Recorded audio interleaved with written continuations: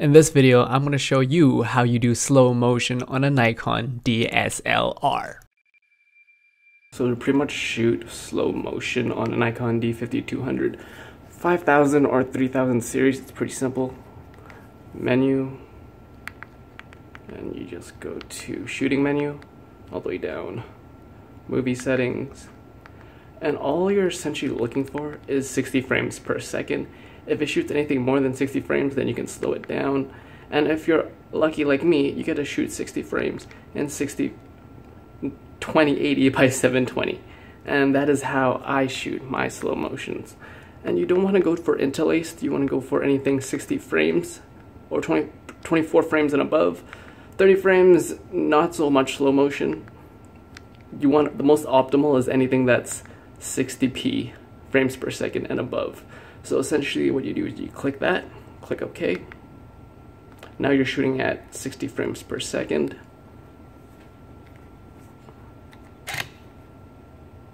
It should say there 60 frames. And now you notice your shutter speed is 1/60th. Is the lowest it can go now versus 1/30. And now you're shooting in 60 frames per second.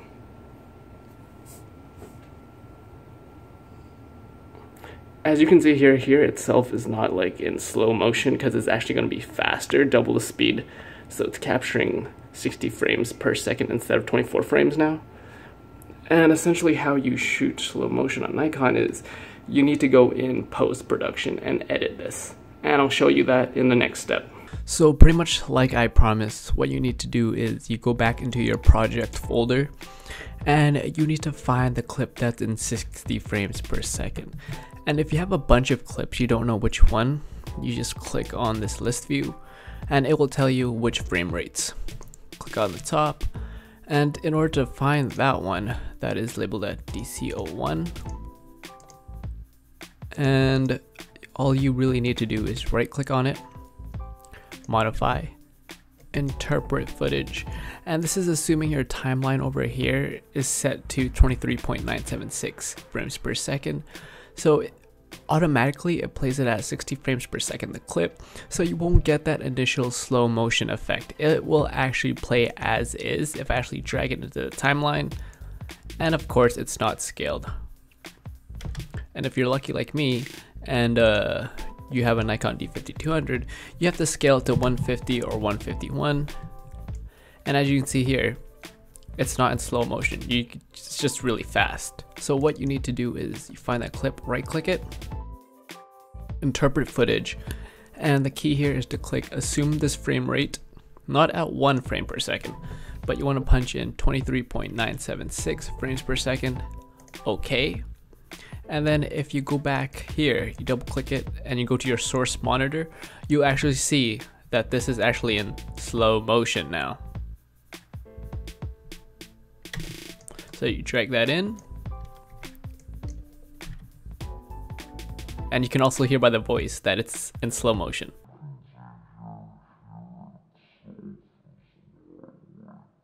And now you know how to make a Nikon footage slow motion.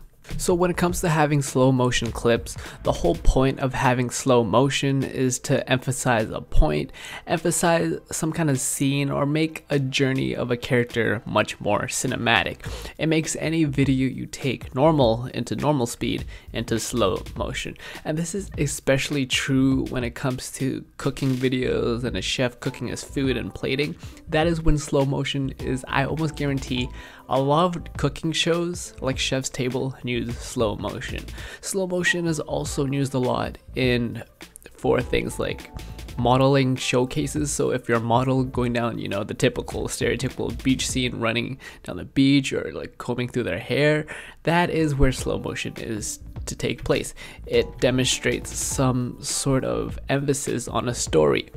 But just like anything, you don't want to overdo slow motion. Slow motion too much, just like anything, can horribly ruin a video. So use it, but don't overdo it. Use it when you need to emphasize something, but for me, I like to use it once in a while, but if you use it all the time, it just gets a little tacky.